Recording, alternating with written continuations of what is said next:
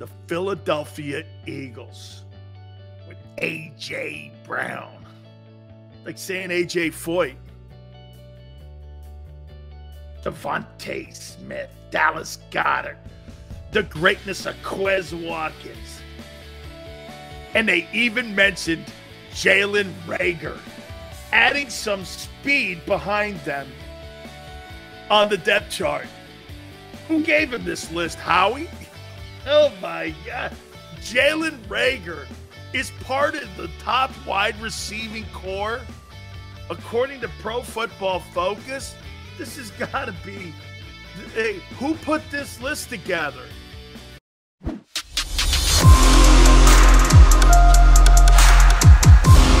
Holy cow, man. Yeah, I think Markel Fultz is better than Jason Tatum. And, we'll get rid of Jimmy Butler, too. What the hell? Oh, my God.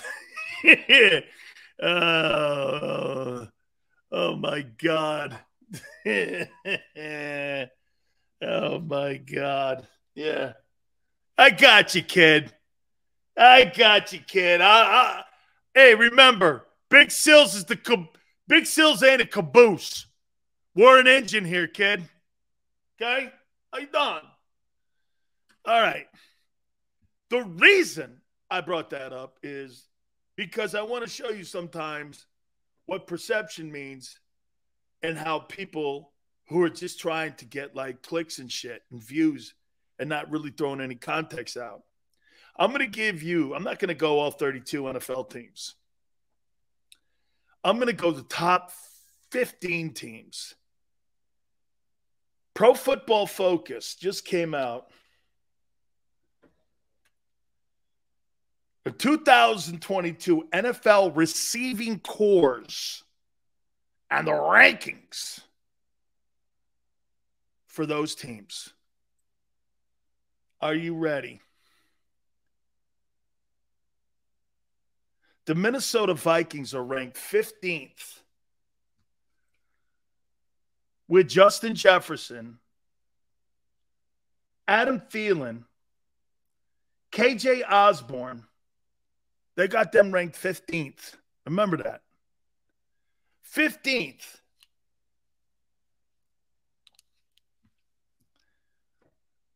New Orleans Saints. Chris Olave, Jarvis Landry, Michael Thomas. That's a pretty good-looking group there. Are 14.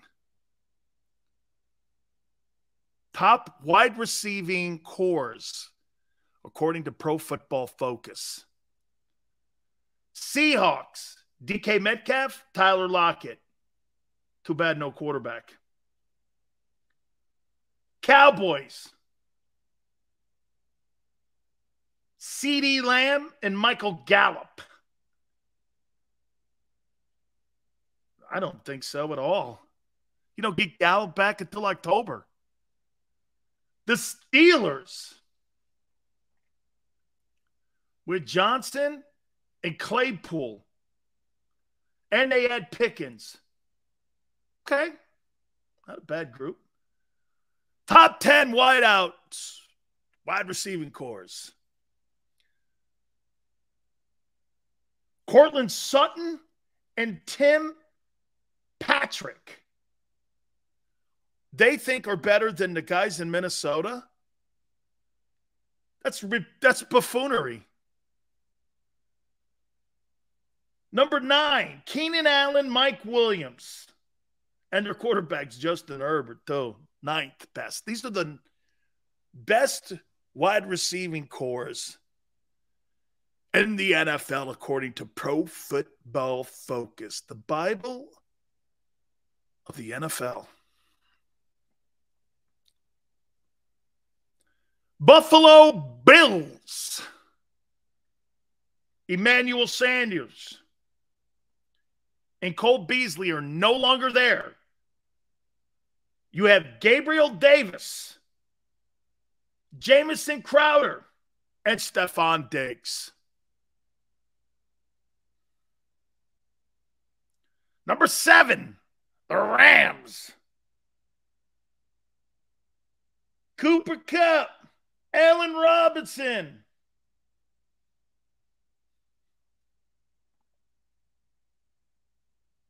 You don't believe in Hurts. Oh. The 49ers, Deebo Samuel, number 6. George Kittle.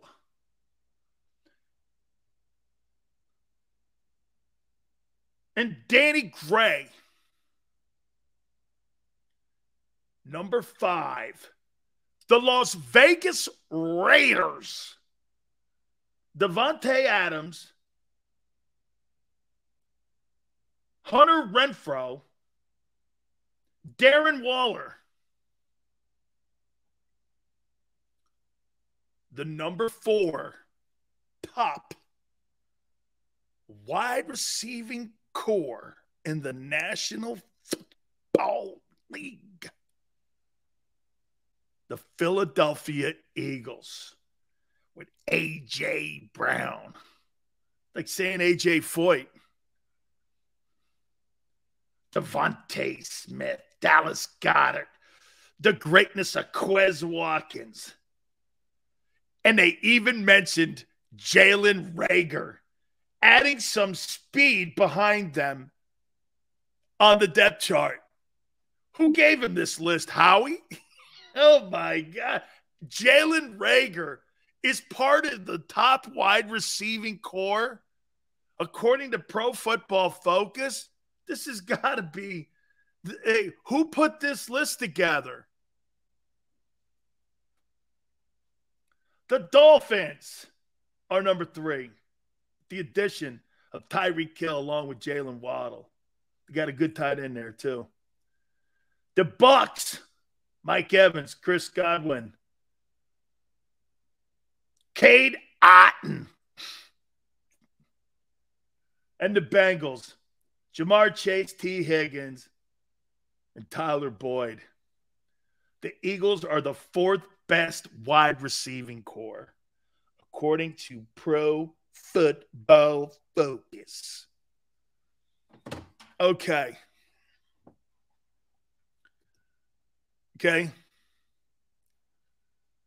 Seriously, Xander's like, dude, seriously, man. You know the guy that emailed you and texted you? That's got to be from Bob Lang's desk. a Jalen Reagor making any kind of list for Philly, unless it's a cut list, is absurd. Oh, my God. But I'll tell you what they've done. Here we go. This is what we're going to do here, my friends. Pressure's on the team to win the NFC, and also Jalen Hurts to be an MVP candidate, or he doesn't keep his job. That guy's got to win. Here's what Jalen has to do this year. With all this hype, you guys got way more hype than the 17 team. We can't just let that go by the side. Pro Football Focus is saying you got one of the top 5 wide receiving cores. Wait a minute. Hang on for a minute here. Let's take a look at this. Oh, Xander is right. This is gold. So wait a minute. Let's take a look at this. Oh, God. Wait a minute. Whew. I got to put all my thoughts in a row here because, wow, the expectations just kicked up a notch. Oh, this is splendid.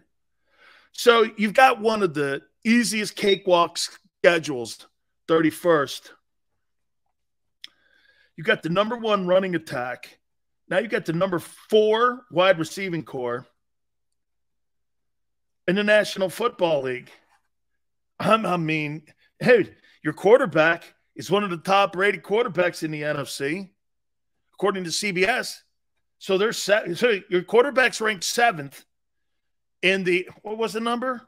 I want to be fair and right. Yeah, he's ranked 7th. So, today we found out that the Eagles have the 4th best wide receiving core, according to Pro Football Focus. You have the 7th best quarterback in the NFC, according to CBS. You have the number 1 rushing attack in all of football a year ago. I mean, and you got the shittiest schedule next to the Cowboys in the league.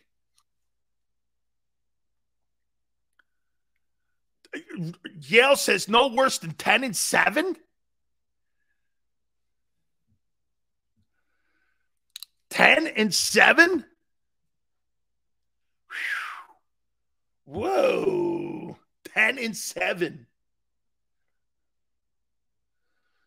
Okay. I gotta redo my expectations here. I gotta redo my expectations. The fourth best wide receiving core, Jalen should throw for 4,500 yards. 35 touchdowns. And win 13 games. 12-5. 13-4. Michael says rent's due in September. Not according to these guys.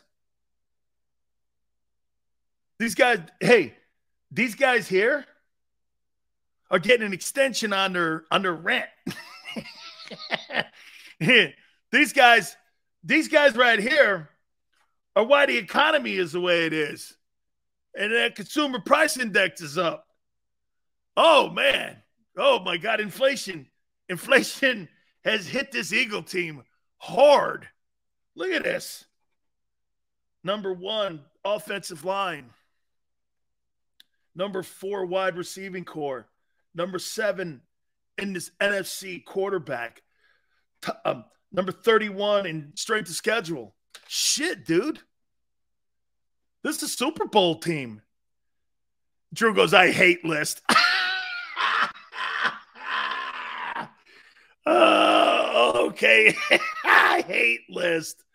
Oh, my God. What, now you hate list? Wait a minute. You're on it. You're highly rated. Why are you talking so negatively? It's not me. I'm just going by what folks are saying. Your Honor, why am I being indicted for what others are saying?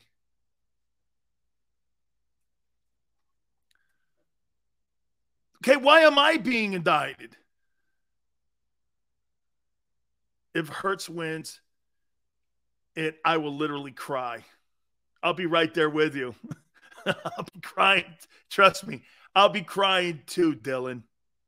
I'll be just like this. I just unbelievable. Spike says, stop it, Sills. I see what you're doing. What do you mean what I'm doing, Spike? I get it, buddy. Expectations. Stop attacking Dan. Thank you. Thank you. Thank you, Jadis. I appreciate it. Tell those people to stop attacking me. Dylan, who's your boyfriend? Carson Wentz. There you go. Good night. Stop attacking Dan. Congratulations to you, Dylan. Really happy for you, man. You find people who love you in your life. Good for you. Cabana boy, go get me a towel. It's just a list. Wait a minute. Wait a minute. Jadis, you're putting the pressure on us? Hang on. Hold on. Hey, Chris, be nice. Don't go there with that. Don't go there with that. We welcome everyone on our show, okay? Don't go there. It's not cool. Okay? Listen, no. This is not a Democrat or Republican show. This is a sports show, which means everyone's invited, just like in a stadium. I tell you guys this all the time. Sports is the only place where you can have heterosexual, homosexual, Republicans, Democrats, liberals, whomever you want, in a stadium, or we're rooting for one thing, sports or your favorite team. Okay? I don't exclude anybody. Okay? You even got Aussies. Hey, man, you guys play a great game down there that I love. It's rugby. My daughter is a superstar on it. Razor, see, you're being political with it, and I want to respond, but I'm not. Absolutely no politics, William. We're talking about your Oh, I see what you guys are doing now. You're using Dylan. Dylan, they're using you right now because I brought up all the expectations on their Eagles. Dylan, don't let them do it to you. Don't let them do it to you, Dylan. They got a number one running attack. Okay? We got the fourth best wide receiving core. We got a schedule. All I'm telling you right now is, what's your expectations now? Others are saying it. Hey, you know what, Xander? You know what you said to me a couple days ago, or maybe even a week ago, okay? Okay? Remember what you said to me? Sills, everyone's going to start jumping on what you said about winning the NFC. Don't you think this is what this is right now? Okay? Sills got us in the Super Bowl so we could oh, okay. Wait a minute. Hey. Okay? Jada says, has us going 17-0. Hey. So here's what I'm saying. Xander, what's your prediction on amount of wins this year? Okay? What's the amount of wins this year? 13-4. Jalen's 4,500. 35 touchdowns. Wow. Man. That's a lot, dog. Okay? 12-5. 11 wins, not sure. 15-2. If we go 10-7 to the NFC Championship, does Hurts get Josh Allen money? Never. They'll never pay him that. They'll never pay him that. They'll walk away. I'll tell you this. GT, watch this. The Eagles will never get into a position. Boy, that's really a great topic. Do you think the Eagles would ever pay $50 million for a quarterback? You think that owner would pay $50 million for a quarterback? Not knowing who he is. Dude, anybody could say, I'll pay Pat Mahomes $50 million today. You didn't know that coming out of Texas Tech. Shit, they thought he was just a reckless guy with the football. He didn't have a winning record at Texas Tech. And every time scouts went down to watch him at Lubbock, they watched this guy fall all over himself, including the coach, Cliff Kingsbury. You think this organization's ever going to pay a guy $50 million a year to play the position of quarterback? I don't see it. I don't. I think they'd rather be on. Now, look, how about this? Do you think Jeffrey Lurie would pay Donovan McNabb if McNabb was in his prime today? Do you think he would pay Donovan? I say this. If McNabb played in today's NFL, McNabb would make –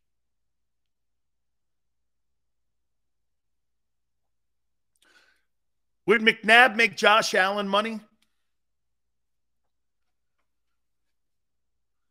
Would McNabb make Josh Allen money if he was in today's NFL? Yeah, I think so. If you said Sileo and he was playing today, how much money would you pay Donovan McNabb? I'd be like this. I'd pay him what Dak's make him. I think he's better than Dak. Do we agree? McNabb's better than Dak. If you had to pick a quarterback to win a game, who would you take, Dak Prescott or Donovan McNabb? They're kind of the same guy. Donovan's probably a little more mobile. Dak might be a hair more accurate. Okay? Might be a hair more accurate.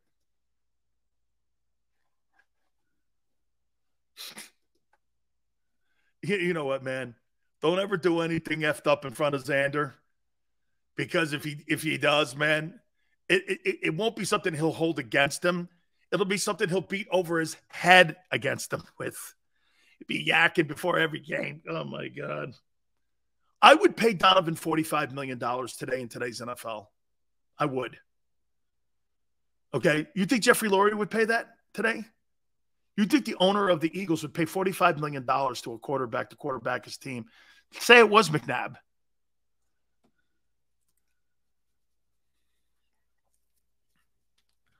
Davey Boy says he's just had better receivers. That could be. I concede that. That can't hold his jock strap. Why not $45 million, Dan? McNabb would get around 41. We gave Wentz 120. It's true. I'm just wondering if this owner here is going to go out on a limb and spend that kind of dough. Okay? I would never pay McNabb $45 million. Wow, really? You would never pay him that? Well, McNabb's better than Wentz. He's better than Wentz.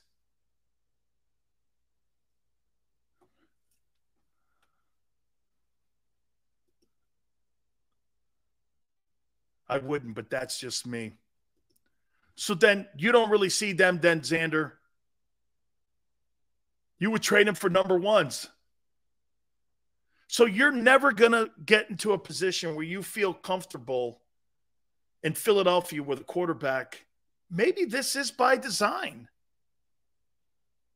Maybe this is by design. What's the most expensive position on the team? It's quarterback.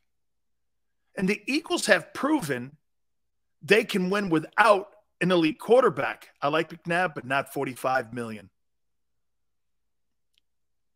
Maybe this is by design. Maybe the Eagles aren't really going to look for frontline guys to pay gigantic money to, because they've proven they can win without it. We've seen precedent where other teams have won without. Hey, by the way, is Matthew Stafford elite? Would you consider Matthew Stafford an elite NFL quarterback? Would you? I mean, doesn't matter. Hey, watch this. What's the difference between Matthew Stafford and Kirk Cousins prior to last year? Same win-loss percentage. Throws for just about the same amount of yards. What's the difference? Matthew Stafford is not I don't really know where to put Matthew. I think Matthew Stafford and Kirk Cousins are good football players who I wouldn't mind quarterbacking my team. I wouldn't have a problem with that. But I wouldn't look at Matthew Stafford and Kirk Cousins and go, these guys are the best quarterbacks in the game. These guys are elite. However, when you start to process their numbers, they do put up elite numbers.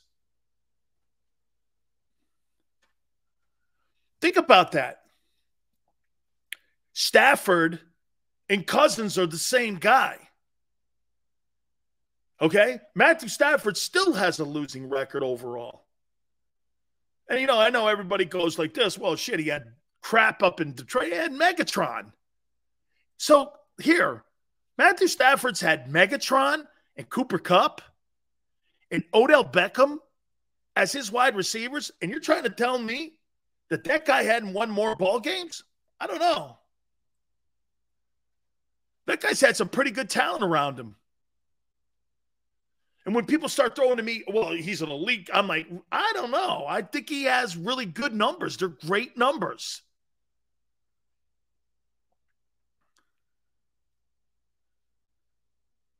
Detroit was the difference. Stafford needs a good second half career. And this is the second half of his career. Hey, by the way, you can find the fountain of middle age. Rich Gannon found it in Oakland. Guy won an MVP after numerous stints with other teams. Kurt Warner found the fountain of middle age.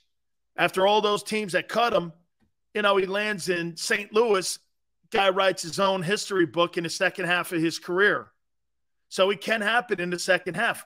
And I agree with you on Stafford. Stafford looked like an elite quarterback this past season. He beat Brady twice, won the Super Bowl, came back from points down in the fourth quarter to win a game after losing Beckham. That's elite stuff. It's totally elite stuff. However, when you look at his overall record, it's not great. But there's another example. And if you're the Eagles, why would I spend $50 million on a quarterback where all my salary cap and the majority of my cap goes into that one dude? Look at what they did in Baltimore with Joe Flacco. They had to start getting rid of guys like Anquan Bolden. They had to start jettisoning guys on the football team like Ed Reed because they couldn't afford those salaries. They walked backwards. Then they drafted the quarterback, and they got rid of Flacco. Putting big money. Look, I've heard Barrett Brooks say this. Having a $50 million quarterback and then a $25 million wide receiver, it's not really – did you see what Kevin Demoff said today? The guy who runs the Rams. Our business model right now is not sustainable. It's not sustainable. We can't keep paying this amount of numbers out and this amount of money out to players and thinking that this is not going to catch us eventually when we don't have a core group of guys. I'm paraphrasing, but that's what he said. This is kind of what we hit on a little bit yesterday.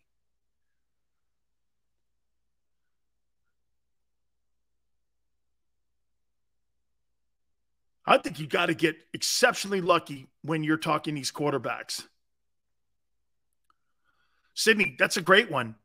You don't have to be elite. Look at it. Look at Eli. Eli's not elite. I know he's had elite moments. You beat Brady twice. I mean, seriously, in the game too, which is even more insane. Andy says, if Hurts, and Andy, this may be exactly what you're talking about here. Okay? This may be exactly what you're talking about. His elite moments are good enough to shut you up. 2 Super Bowls MVPs versus Brady. You're right. And he's not overly spectacular in any of his statistics. All right, it's top of the hour. D-Gun's going to join us in hour number 3, 5:30 Eastern time. We'll reset everything. I want to continue picking this up because maybe this is going to be a philosophy of the Eagles here moving forward at the quarterback position. Jalen actually may be exactly what they're looking for. He may be, because I'll explain. Please hit the like button. Hour 3, keep it right here on the National Football Show.